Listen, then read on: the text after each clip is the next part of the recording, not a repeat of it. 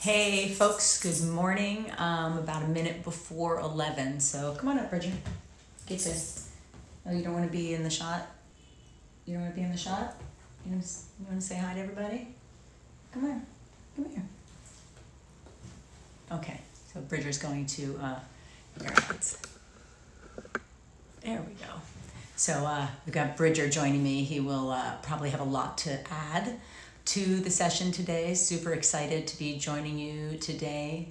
Good morning, everybody. Happy Friday, and welcome to this week's Canine Linguistics.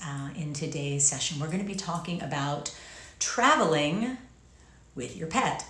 In our case, of course, when we talk about traveling with your pet, we're primarily talking about dogs. I don't propose to know the needs of cats and carriers and other kinds of animals, but there are certain things about traveling with your dog that will relate to other things. So if you are not a dog owner but have another pet, hopefully these things will be helpful for you too. I had a really exciting morning today. I was thrilled to talk to Jeanette Foray and her husband Matt over at 4E Kennels. Badass breeders. They're a great doodle breeder out of Pahrump, Nevada, and they have a weekly show that they do Fridays with the 4Es that they do on Friday mornings at 8. And today I had the great opportunity to speak with them about what it means to pick a facility. How do you pick the right kind of facility for your dog, the difference between a doggy daycare and a doggy day school, a structured enrichment environment for your dog versus just a place where your dog kind of runs around like a lunatic all day. Not that running around isn't part of the day school environment as well. So as I did some traveling yesterday with my dog and had to do some preparatory things for that trip, I thought that it might be a good idea to share some tips with you guys about that, how to prepare for the trip, things that you need to know about traveling with your pet, what to do when you get to your destination, what to do if something happens at your destination, and just kind of things to know. So that's what we'll be covering today. If you have questions, as always, you can just throw them into the chat. I'll be following them here and we'll be able to ask. And I hate that I just touched my face. It's like part of me wants to wear a mask when I do this just so that I don't do that. But since I'm just here with the B-Man today, don't need to do that. So let's get started. So there's a bunch of different ways to travel. Fewer people are traveling by air right now. I'm going to start with what it takes to prepare to travel when you're traveling by plane. We'll talk a little bit about traveling by car as well, or RV if that's your jam. A lot more people are doing that these days. RV sales are going through the roof. A lot of people are taking to the road with that kind of travel. People feeling a bit safer about that kind of travel these days. So controlling their environment. So there's that kind of travel to be aware of as well. So let's start with traveling with a plane. So what are the things that you need to know, regardless of the mode of transportation that you're taking? There are things that you need to think about when you're traveling with your dog. I guess Bridger's done. He's heard this all before. So the first thing to think about is what kinds of illnesses or pests or parasites might exist in the place to which you're going, or if going by car, the places through which you are going on your way to your destination. This is really important because there are illnesses that are very prevalent in certain parts of the country that are not prevalent in others. So if you live in one area where leptospirosis, for example, is not really a thing, where it's very, very rare and dogs tend to not be vaccinated for it, and you're going to a place where leptospirosis is a thing, you run the risk of exposing your dog to something for which it has no protection.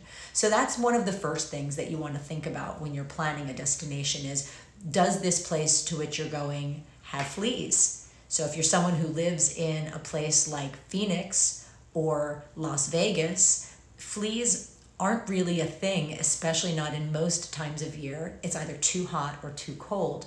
There are times of year when fleas can be a problem, especially if they're imported to our area in the more temperate times, when the weather's in the 70s. Flea eggs can live in that temperature. If a dog is coming to a facility, going from air-conditioned car right to a facility, and it has flea eggs on it, that could be a problem for the facility for sure. So making sure that you're aware. So for example, my dogs travel, so my dogs are on a monthly preventive. That monthly preventive takes care of almost all stages of fleas, as well as a number of kind of regularly occurring intestinal parasites. It's a pill I give them once a month. Now, my dogs are considered high risk because they travel a lot. They're exposed to an unusually high number of other dogs. So I take a more comprehensive view of their preventive care than an average dog owner might. But thinking about that traveling, if you're just going somewhere where there are fleas, for example, a topical flea solution is something that you could apply to your dog, say the day or so before you leave, to give your dogs about 30 days of coverage for while you are traveling. Ticks are another thing. So it's interesting, the monthly preventive I have my dogs on does take care of ticks, which is a good thing, because the last time Bridger and I were here in the Bay Area, 2 ticks. We were in the Presidio and he came out with 2 ticks, neither of which could attach to him because he had the treatment on board already. I did go ahead and do a flea preventive and tick preventive spray on him, which is completely homeopathic. It is clove oil, cinnamon oil, a number of other naturally occurring essential oils that I just sprayed on his coat and then kind of combed through his coat just to give him a little additional support while we were in an area where those could be a problem. So that's one thing to think about. For some vaccines, we can go to leptospirosis again as an example. Leptospirosis, that vaccine is a 2-stage vaccine. What that means is for initial immunization, your dog needs 1 shot, and then 2 to 3 weeks later, your dog gets a booster. It's after that second booster where your dog is considered fully immunized against the illness. So you need about 30 days prior to your trip, in the case of a leptospirosis vaccine, to make sure that your dog is actually protected, immunized against that illness beforehand. So that's really important to think about. So do some research about the location to which you're going. Things like canine influenza. There are 2 strains of canine influenza. Not all states have both, but there is a bivalent, it's called a bivalent vaccine. It's a vaccine that covers both strains. So leptospirosis, distemper, parvo. Typically the vaccines that almost all dogs will have as a regular thing would be rabies, which is required by law pretty much everywhere, distemper, parvo, bordetella. Those 4 are the main 4 that you will see that your dog gets as part of its annual wellness check and vaccine update. Canine influenza is a thing. It is now in, I believe, every state in the United States, all of the lower 48 for sure. I'm not sure if they have it in Hawaii. I know they have it in Alaska. So it's a pretty serious thing. It can be fatal. One of the strains can be fatal, highly, highly communicable, highly contagious. So getting your dog vaccinated for that if you're traveling is very, very important. And then, of course, as I mentioned, leptospirosis. You're also going to want to, I would suggest getting your dog a good comprehensive fecal test before you travel. I'm a huge fan of regular comprehensive fecal exams. Dogs can pick things up. A lot of those things can be communicable to humans. Most of them are highly contagious. And so it's important to think about that, because if when you are traveling, you are intending on using a facility to either for daycare services or to overnight board your dog while you're traveling, most facilities are going to require them anyway. So getting one done right before you travel anywhere also then gives you a baseline. Why is a baseline important?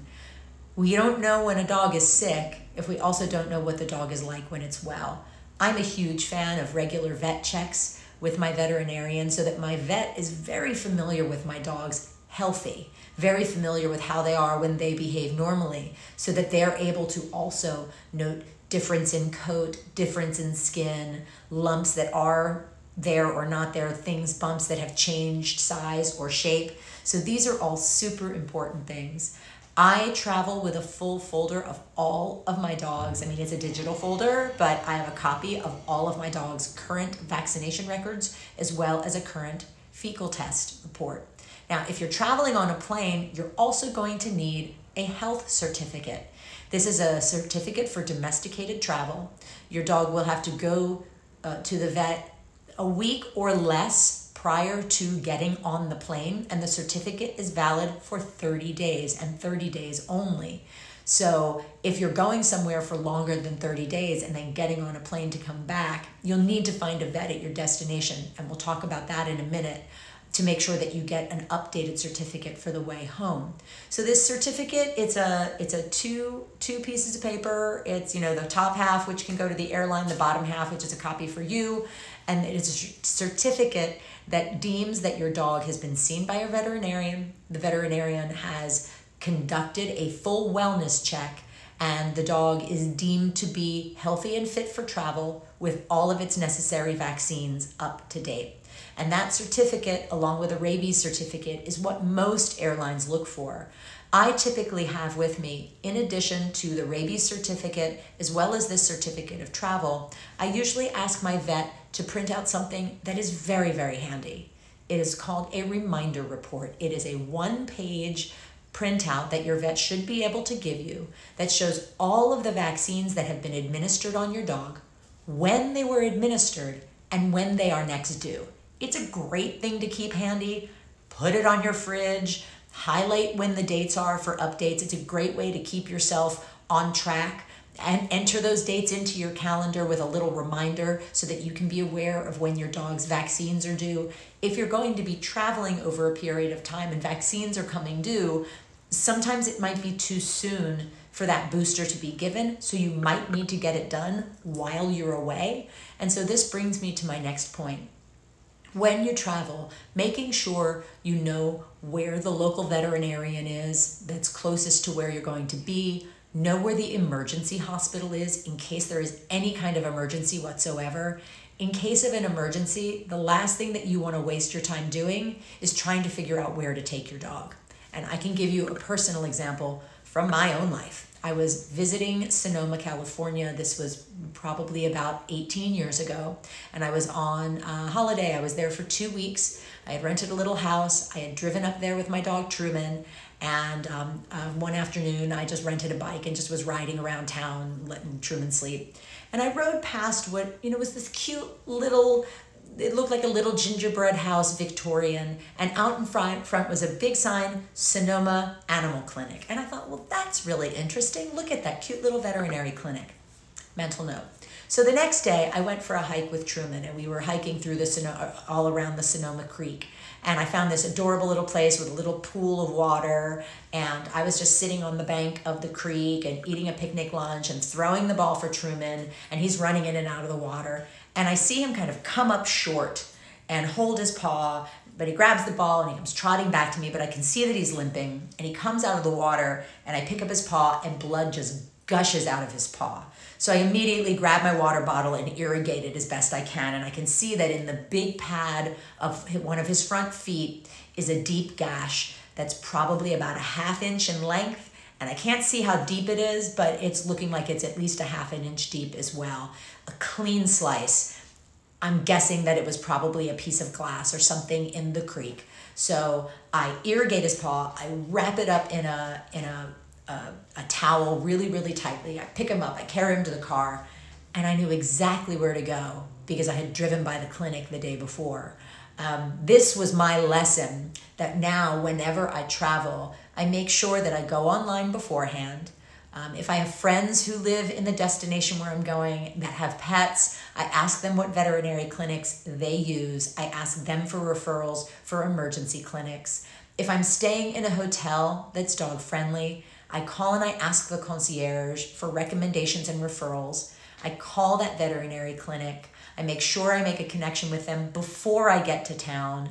I have digital copies of all of my files handy. I let my own veterinarian know where I'm going and veterinary clinics that they might hear from, because if they get a call from a clinic out of town and they know that it's an emergency, but I've let them know that I'm going to be going out of town, it gives them the ability to respond a little bit more quickly because I've given them the heads up to do so. So first and foremost, making sure your dog is protected, making sure your dog has all the vaccinations they need, that you have all of the protective care for them that you need. You've got an ample supply of their medication if you're traveling with them. You have veterinary resources at the destination to which you're going, so you have somebody to take them to in case of trouble. So that's all of the just in case of emergency being prepared for their health. So now let's talk about their food. It's not a great idea to just change your dog's diet overnight. When we have dogs that stay with us, I typically don't recommend that people just change the dog's food, so the dog always comes with an ample supply of food for its stay.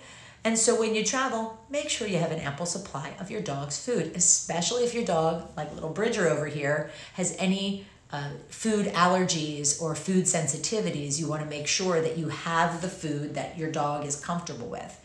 You also want to make sure that you know in the destination to which you're headed where to buy the food in case something goes wrong. So a couple of years ago, Bridger and I went to New York, and we were staying in a friend's place, and part of the deal was I was staying in their place, but I was taking care of their dogs while they were away, which was great. So I had my bag, and I had my bag on the floor. It was on me that I still had Bridger's food in the bag, and one of the dogs decided that it was really excited about the little Ziploc bag filled with Bridger's Primal Pet nuggets, and ate them. All of them. I think he might have left one. So I needed to find the food for Bridger. And so I already had gone online. I knew the 2 stores in town that carried it. I gave a call to the stores just to confirm that they specifically had the flavor that I was looking to get. And Bridger and I hopped on the subway and we headed to the store and we picked it up and then we made our way back. So it was very easy for me to do because I knew where to go to get it. Again, if you need something last minute, trying to look for it when you need it, it just creates aggravation. So why not remove the aggravation, go online, have that information before you go. Now, a lot of people might say, look, Cathy, you've got a smartphone, you've got your laptop, all you have to do is go online and search. Of course, but how much easier is it for you to do the search before you go, identify the places, make note of them, maybe put a file on your phone, a document on your phone that has all the information you need so that all you need to do is just look there. It saves a little bit of time. In the case of veterinary care, that extra few minutes that you need could be pretty critical. If your dog gets stung by a bee or stung by a scorpion if you're in the desert, or bitten by a rattlesnake if you're out in the desert, or your dog breaks a bone, you're hiking in Colorado and your dog breaks a bone. There's all sorts of cases where making sure that you save time and you have the information that you need at the ready, super important. So I mentioned hotels. One of the things that surprises me fairly frequently are the calls that we get at the Hydrant Club from people who are coming to Las Vegas, they're coming on holiday, they're coming with their dog, and it's not until the day that they're arriving in Vegas that they find out that the hotel where they're staying is not dog friendly. So here's a recommendation. When you call to book your trip, ask if the place where you're staying is dog friendly.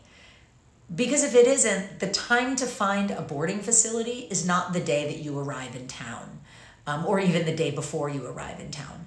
Most dog facilities are going to require some sort of pre-screening before your dog's even allowed to enter their front door. In the case of the Hydrant Club, if you don't have all of the medical records that we need, your dog's not even able to enter our front door for its interview, and we may be booked. And in today's day and age, especially with traveling, depending on where someone is traveling from and the means they are using to travel, we may or may not even be able to let them in the facility. So for example, if I have somebody driving in from Arizona, it's going to be 2 weeks before I'm comfortable letting those humans enter my facility for the screening and the dog with its belongings enter my facility for the screening because of the COVID rates in that state. So thinking about that in today's day and age, now if somebody flew to me from somewhere and was screened before they got on the plane, temperature check and all of that, if they happen to have their own personal COVID test so that I know that they are negative, we might be able to accommodate. But for the most part, we're not accommodating any out-of-town guests right now, just because of the potential risk. So thinking about your advanced planning for where you are staying to make sure that the place you are staying is actually legitimately dog friendly, and making sure that you're aware of any parameters that they have. So most hotels won't permit you to leave the dog alone in your hotel room unless the dog is in a crate.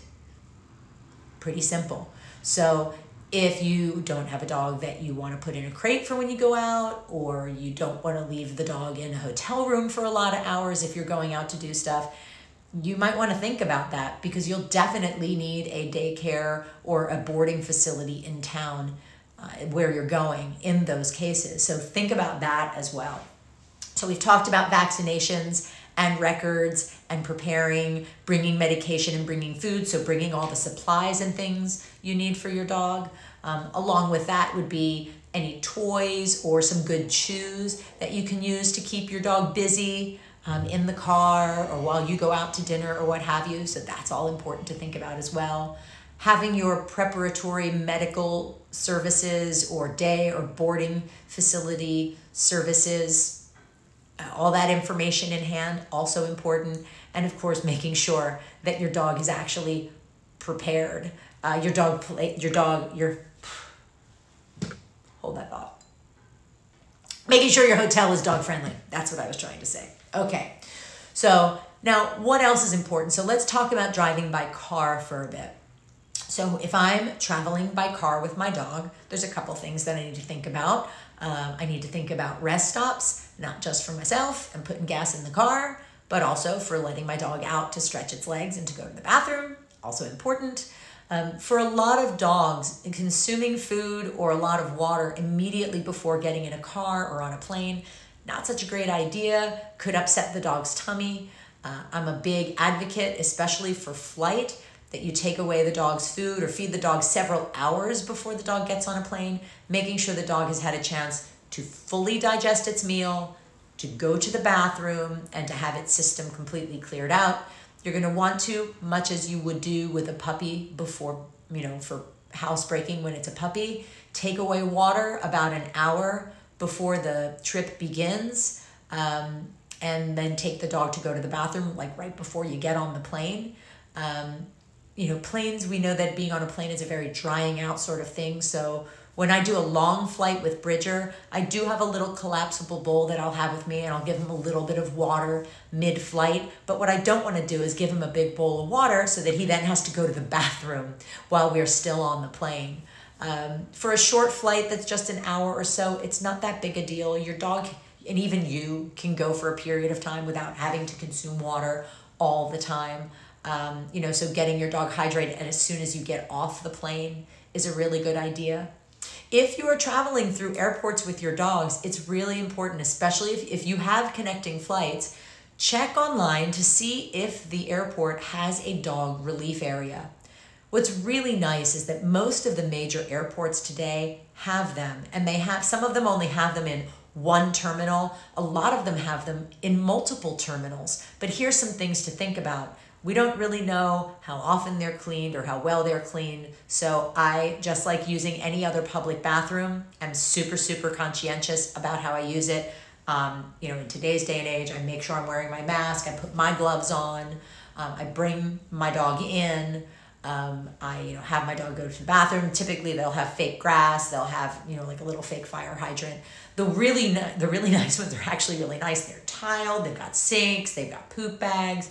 They've got disinfectant. And what I'll do when I go out of that space is I keep baby wipes with me and cleaning wipes. I actually use an antimicrobial wipe by a company called Nootie, Nootie, and I'll just pull out an antimicrobial wipe. I'll wipe my dog's paws off. I'll just wipe his face down, just to make sure that any kind of cooties get left behind. I make sure I wash my hands thoroughly. As we all know, we need to wash our hands, keep our hands away from our face, which I haven't been doing very well in this conversation this morning, so don't judge. So checking though, and I've done this multiple times where I know that I have a layover and I've got some time to spare. So I'll make sure that I identify where in the airport that relief area is. And when I get off the plane, I go directly there, let Bridger, use the facilities and then go on my way.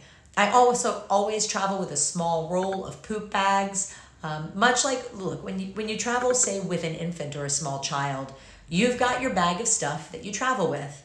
You might have wipes. If it's a baby, you have diapers. You'll have, small Ziploc bags of snacks. You'll have, food that they need. You'll have their medication. You'll have the stuff that they need kind of ready to go.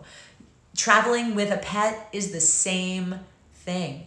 You need to make sure you have their leash. You need to make sure that they have their collar on. We'll talk about identification in a second. You need to make sure that you have cleaning supplies and, food and water and all the medication and all of those things. So these are all important things to think about. We can just kind of pick up and go. And there's a lot of people who say, oh, well, I can just pick up and go. But depending on the dog that you have, there may be needs that they have. There may be materials that you need to get for them or supplies. And so it's really important to think about that so you're not caught back on your heels without the resources that you need if your dog should need them. So let's talk about also keeping your dog safe. So we often talk about collars, and so, oh, he's sleeping, I don't disturb him. So on my dog's collars are a couple of things. First, there's the regular old ID tag that has the phone number on it. Then, of course, there is the city license tag, which has the identification number with the city, which also logs my dog with the city. I, of course, have their updated rabies tag, on the collar as well. I also have all of my dogs microchipped. That microchip is kept up to date. I do that I update it usually quarterly when I've got all of my updated vaccines and things done. So I've got, all of their health records are updated. A photo is updated to the chip, and that what I usually do is I'll have a photo uploaded to the chip of the dog with me. Because if my dog has a tag or a collar that has my dog's name on it, and somebody takes my dog, the person who takes my dog may know my dog's name and may have my dog's other information. But if that chip gets scanned and the photo that comes up isn't the person who's with the dog, whoever scans that chip is going to know that that's not necessarily the owner. So the chip becomes a really valuable way for identifying, the actual owner of a dog. And this is just a great actual tip. If you ever find a dog, making sure that whomever comes to get the dog provides you with a photo of them with the dog. Because anyone can go online today and get pictures of dogs. Anybody can do it. Especially if they're able to identify who the owner was or they know the owner and go to someone's Facebook page. There are pictures of me with my dogs, pictures of my dogs everywhere. A picture of me with my dogs, though, I don't actually have too many of those online. And even if I did, it would be harder for somebody to, it would really take a lot for somebody to start photoshopping photos. They'd have to really want to steal that dog. So what else can I tell you? So we already talked about medication and vaccination and how to keep your dog prepared. So that's super important. I don't see any questions, so I'm just going to kind of keep yammering along here. We talked about veterinarians. We talked about making sure that you have contact information to keep your dog healthy that way. We talked about making sure you contact your destination to make sure that where you're going actually will allow your dog to be with you. And if not, make sure that you identify some sort of resource or location that you'd be able to utilize while you were in town. Also very important. And another thing, just so that you can enjoy your trip with your dog, look up good if you're going somewhere like I have a bunch of hikes planned in between the work that I'm doing this week, and I made sure to look up good trails, look up trails that are dog friendly. Does my dog need to be on a leash? Where are the restaurants that I can go to? I mean, today's day and age, it's patio seating only in most places anyway, but where can I go that might be dog friendly on the patio to take my dog? What are some good stores to check out? What are the best dog parks? When we travel with our dogs, we do it because our dogs are part of our life. And the most glorious part of that, what we get to be is a responsible steward of their existence in the world. We're there to help them have fun and to keep them protected and safe. And traveling with your dog or dogs, I'm a huge advocate of that. I'm a big, big fan. I do it all the time. And I hope that you got some good tips today on how to do that safely. And with that, I'm going to say thank you for tuning in to this week's Canine Linguistics. Hope you all have a good and safe time out there, and